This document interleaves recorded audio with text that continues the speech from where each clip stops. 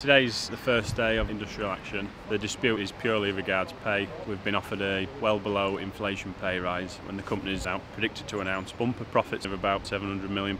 They've offered us 8% with a couple of tie-ons, but the percentage is what we had a mandate from the membership for, was purely a percentage increase.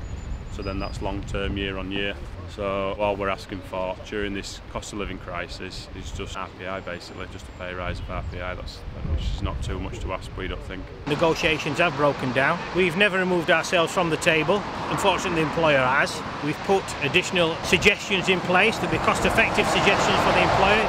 As late as last Friday, the employer responded they would get back to us, and we've heard nothing since. What you can see today is not only colleagues that are directly involved in the dispute and the ballot itself, but we've got an overwhelming response of support from contractor colleagues. Now these guys are on just above minimum wage and they've come out in support of us.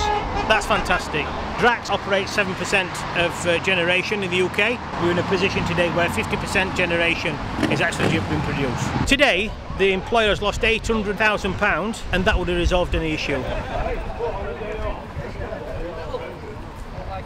We're scaffolders, thermal insulators, rope access and industrial cleaners. Members of Unite and GMB. We had a site meeting to discuss our own ballot and we've made a decision to come out and support.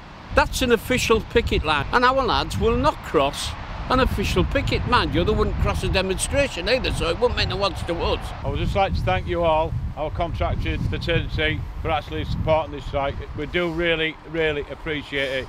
So I'd just like to say thank you very much from the bottom of my heart. Thank you very much. Thank you.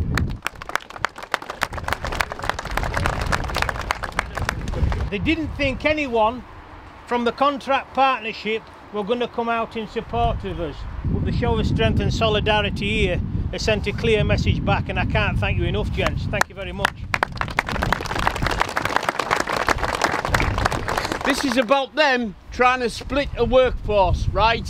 They're trying to say us and them. They're saying they've been offered 8%, right? We've been offered 5% over 3 years. Look at the scaffolding fraternity here. How many lads have had to pay for their own courses? Or if they haven't had the courses paid for, then use your 2 weeks holiday. They've created a skills gap. That's what they want to do.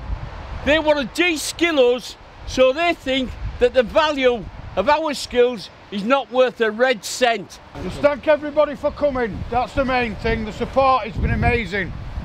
We're really glad to see everybody here, and me and Richie will be fighting this tooth and nail from this point forward for every man, woman on this site. We've got in a position where your reps and individuals have been threatened with disciplinary and potential dismissal.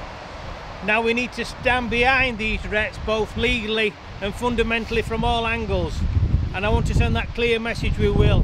So today we've had our legal team write to your employers to give them that stance that we won't accept anyone being dismissed regardless of position or status for carrying out support of this action today.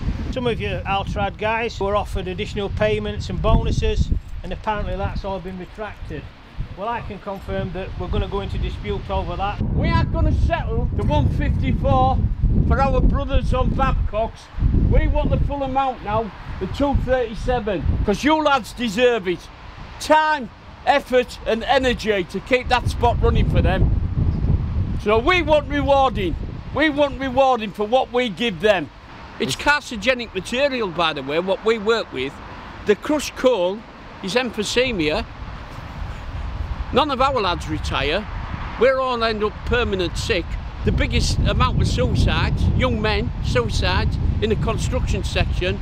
The biggest divorces, 14 hours a day, 7 days a week, and yet they treat us like this. We were telling them about this, about the health and safety situation a bit. They were in total denial for 5 years. And by the way, the biomass, they've been subsidised for that. We don't know, this could be as bad as asbestos. But it's our construction workers that are going to suffer for it. We've got to give an interview to police now for having to walk that roundabout. Who does? We have. Yeah. They're wanting a word with me and you. Well, let me tell you now, lads, it's not the first interview I've had with the police, and it won't be the fucking last.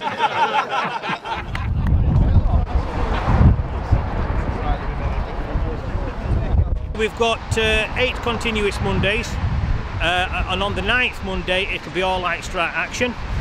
From day one there will be a ban on overtime. Nearly £700 million in profit last year, and we're asking for 0.2% to resolve all issues. There's a claim they offers 10%, it's 8% with an additional £2,000 bonus, which is actually for burning 2 units, making them available, which have been subsidised heavily by the government anyway. And this is on the back of losing 230 employees 2 years ago, made redundant, for running those units. They've converted them to biomass, therefore jobs went with that, on the coal-fired side of it. But strangely enough, now the government are paying them to put them boilers back on. We expect to be, you know, strike ready by April. Them boilers are coming off in April. We've got 1,500 contractors coming here to repair and maintain them boilers. It's going to have a massive effect on them. We're not going to have it no longer. They've had the boot on our throat. We're going to have it on theirs. There's going to be a change here, and we're going to make it change.